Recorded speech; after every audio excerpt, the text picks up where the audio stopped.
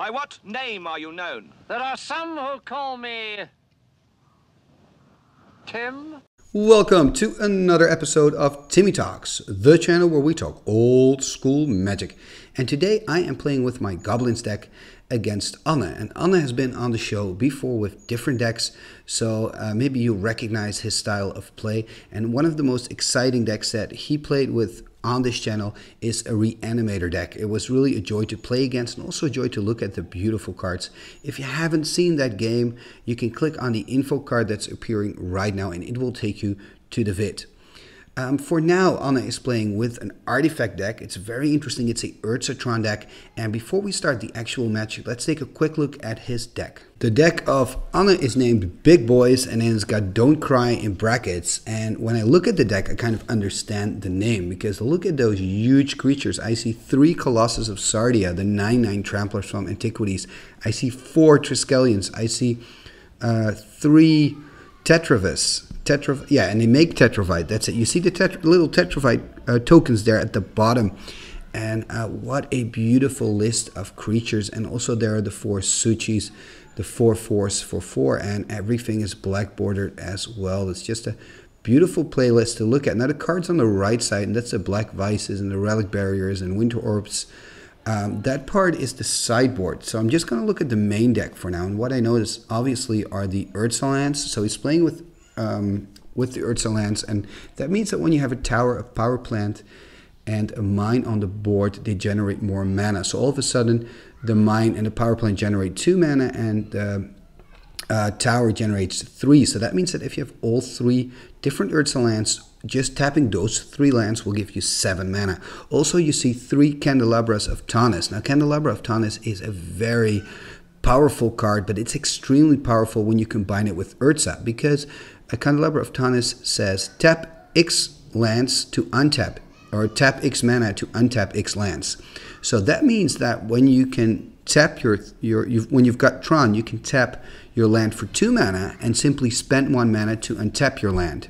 So in other words, when you have Tron and you have Candelabra of Tanis, you have a huge amount of manas available. I mean, that's the story. You know, that's the story. And Candelabra of Tanis also works very well with Library of Alexandria, for instance, because when you have 7 cards in hand, you can activate Library of Alexandria to draw an extra card. And while that's still on the stack, you can untap it with Candelabra of Tanis and activate the Library of Alexandria again. So you can actually get 2 cards instead of 1 card. So Library of Alexandria is already insanely strong, but compared when you use it with Candelabra of Tanis, it's extremely insane. And also we see 3 Maze of Ifs. Now again, a Maze of If and a Candelabra of Tanis, they make a great partnership together, because with the Candelabra of Tanis you can use the Maze of If multiple times. Same can be said for the Mishra's Factory, so we see a full play set there. Same story, Mishra's Factory can pump itself, but when you can untap it an extra time, it can pump itself again. So you actually have a 4/4 blocker, but also in attack it's quite interesting. Attacking, untapping it to pump itself, and what about if you have multiple Mishra's Factories on the board? So there's a lot of combos and synergy going off as soon as you have the Candelabra of Tanis on the battlefield. So I'm really looking forward to kind of see that happening in this game. Another really nice combo here that I see when I'm just looking at this list is the Tanis' Coffin. Now Tanis' Coffin is, he's playing with 2, they're just under the little book. Tanis' Coffin allows you to put a creature in the coffin. You need to pay 3 and tap, and you can just put any creature in the coffin, and you can just do this at instant speed. And the interesting thing is, when it comes out of the coffin, the creature is tapped. So that's the first thing. But the counters stay on the creature. So if you put a Triskelion with 3 counters in the coffin, the counters are not lost. They stay on the Triskelion. What that means is when you let the Triskelion out again, So when you untap it during your untap phase and you let the Triskelion out, the counters double. So all of a sudden you don't have 3 counters on Triskelion, you have 6 counters. And obviously this also works with the Tetravus.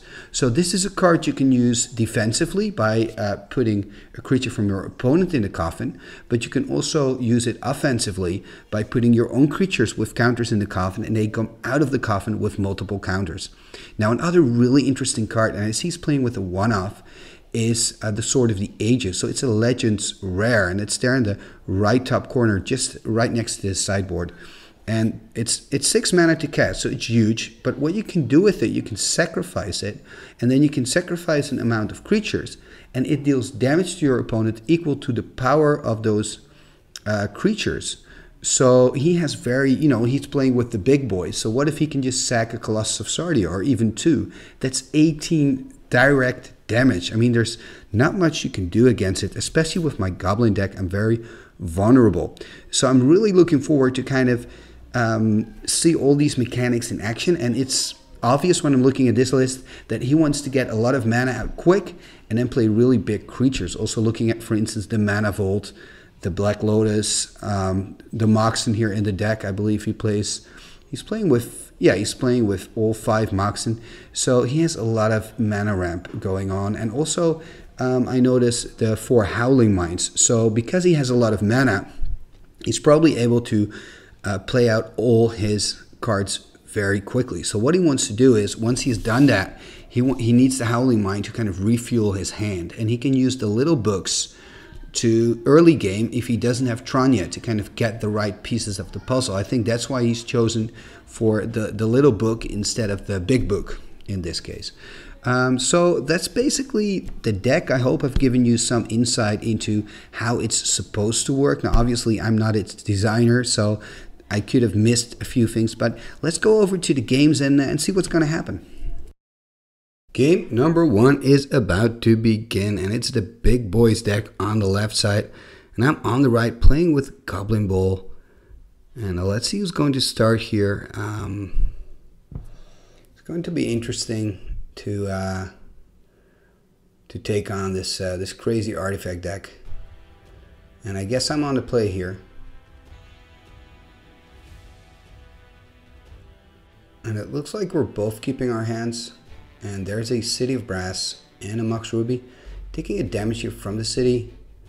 And there you go, great start for me here with 2 goblins at turn 1. That's what you want to do with the goblin deck. Get goblins and smash your opponent. So that's goblins of the Flark on the right from the dark, and an unlimited goblin balloon brigade there on the left. And let's see what Anna can do here. Playing in Power Plant, a Mox Jet and a Mox Pearl, and into a Howling Mine. I don't really mind that right now because it just gets me 2 cards, and that's great because I just emptied most of my hand on that turn 1. So going in here for 2 damage, playing a Mountain, and playing a Copper Tablet, the artifact for 2 that deals a damage to you during your upkeep. So you can see that now. So Anna is on 17 at the moment, drawing 2 cards as well. Ooh, and this is a Workshop, and that means that he has 6 mana, and that's a key amount for his deck, having the Triskelion playset and the Tetravus. And this is a big problem because those 3 +1/+1 counters on Tetravus, on Triskelion, also represents 1 damage each. So that means that he can just kill my goblins here. Let's see what I'm going to do. Paying a Mountain here to give my goblin flying, and it gets shot out of the air with one of the counters from the Triskelion. Not taking a damage there, playing another Copper Tablet. So that means 2 damage here. And that's basically what I want to do, just making sure that I can deal damage every turn. As soon as I'm not dealing damage anymore, it's a problem.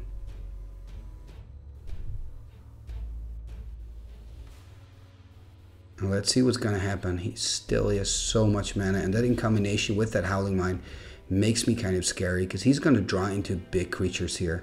And there you have one of those other big heavy hitters, the 4/4 flyer, the Tetravus, and during his upkeep he can put the 3 counters that's on the creature, he can put it off the creature, and then he has 3 Tetravite or 1 Tetravite. He can choose however he wants to do it, and they are 1/1 flying creatures.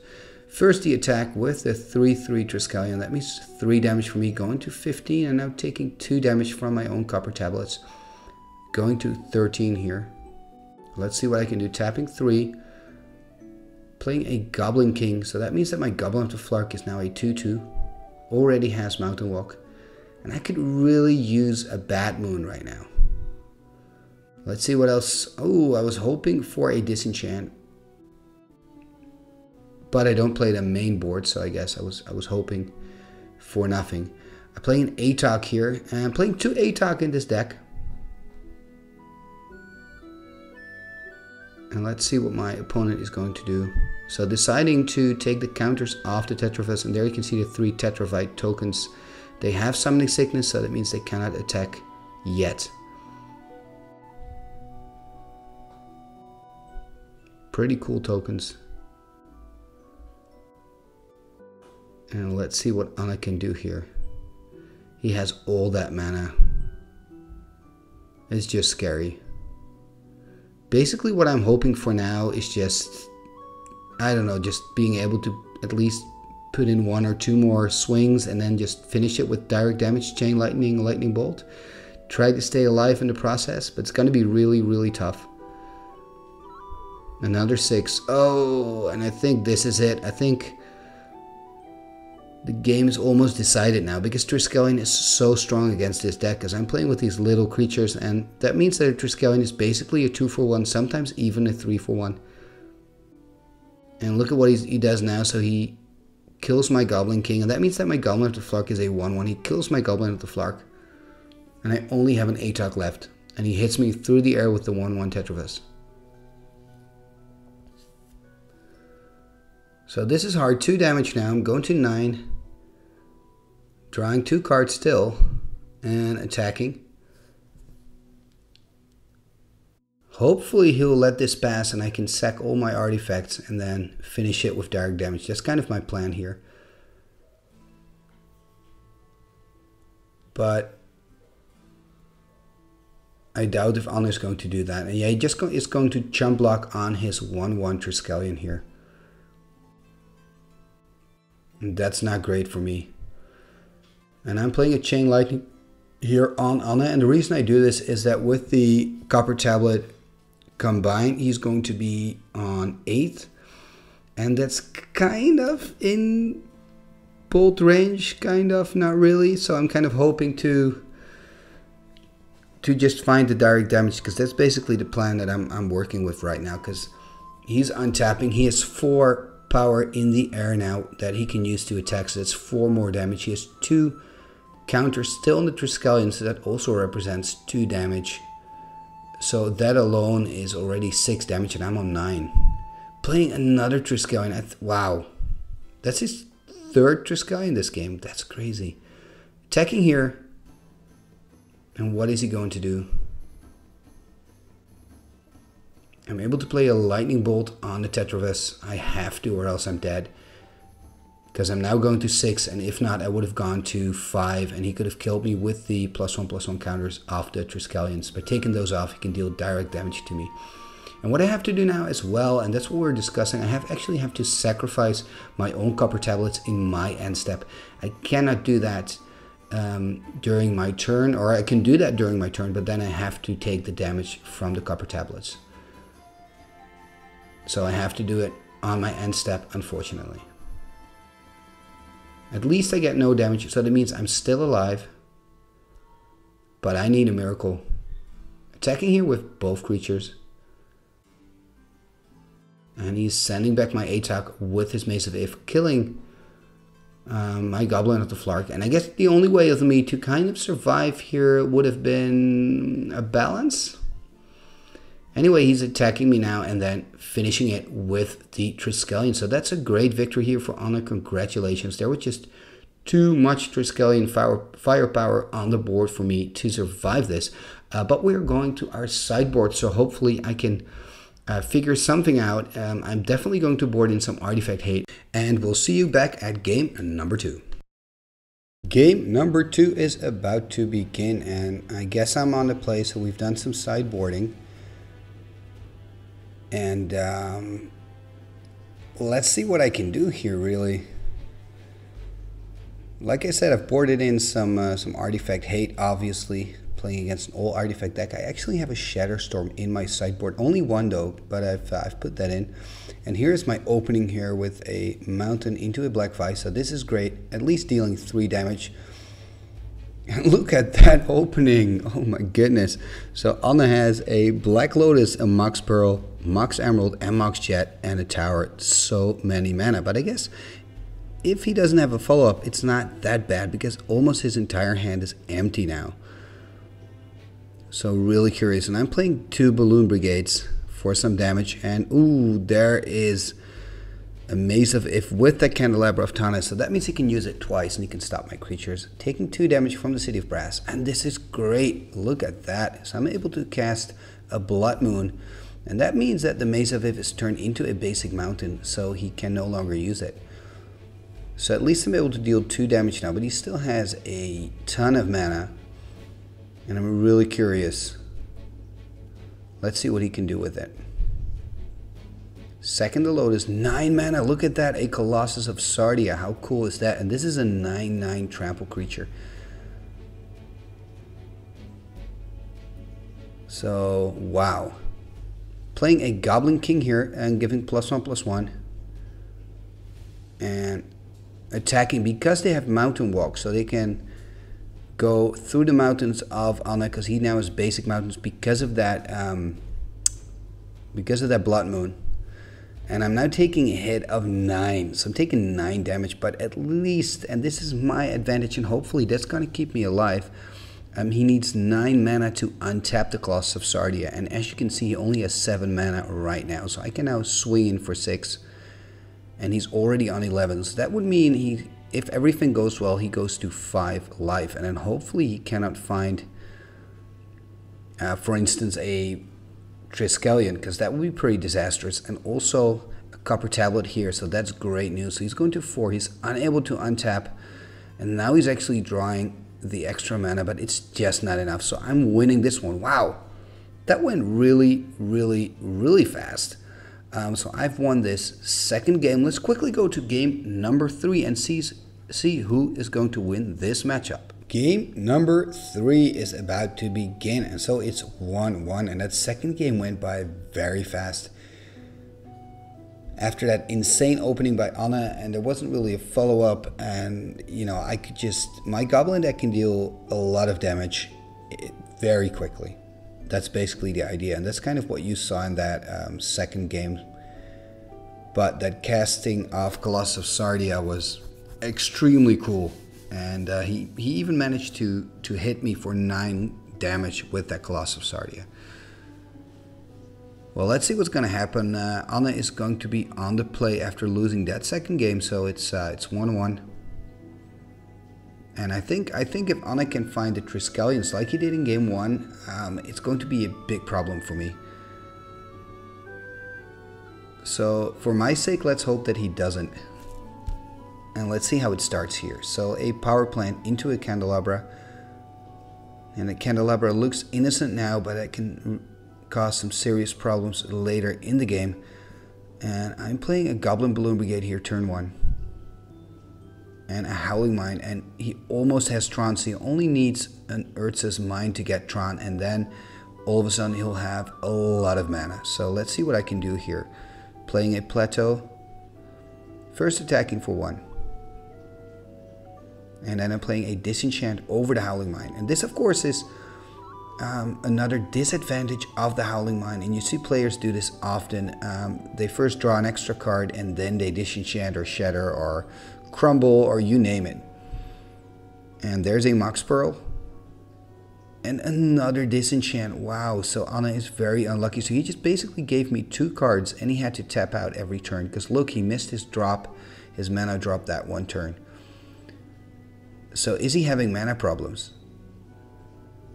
Passing turn. He probably kept his hand, also thinking I have my Howling Mines and I'll draw into something.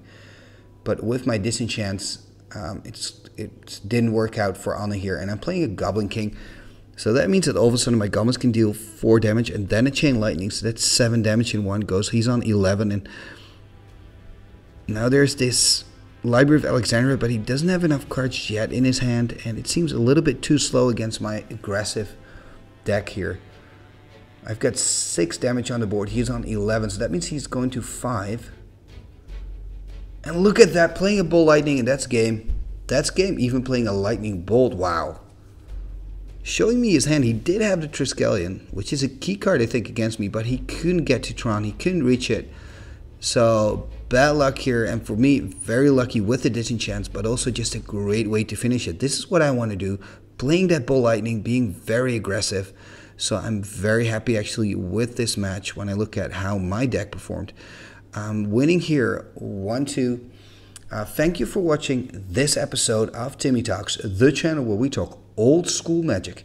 And if you'd enjoyed this game and would like to see more old school Magic, you can take a look on the channel, of course, Timmy the Sorcerer, right here on YouTube. If you haven't subscribed yet, please do. It's very much appreciated. I'm trying to reach 1,000 members. I believe we're somewhere around the 600 number right now. If you want to see more old school Magic games, you can just click on one of the links that, or one of the videos that are appearing right now on the screen. I have more than 70 videos now of matches. Please leave a comment and a reply. Let me know what you think. For now, thank you for watching Timmy Talks, the channel where we talk old school Magic, and see you next time. Igitus, figitus, sumba, kazee.